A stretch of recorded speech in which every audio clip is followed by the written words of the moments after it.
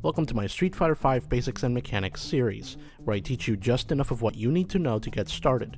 In this video, we'll go over buffering! Buffering is the act of doing the input for one move during the animation of another.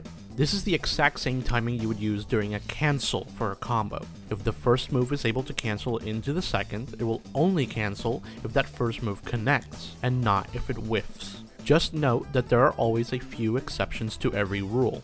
If you've watched any tournament play, you've probably noticed a player get a seemingly impossible whiff punish that leads into a combo, and it's not because they're robots or have inhuman reaction times. They're just buffering. They're buffering at the correct range, with the correct normal, and into the correct special. Always remember that buffering should not be used inside of your opponent's blocking range when buffering into unsafe moves.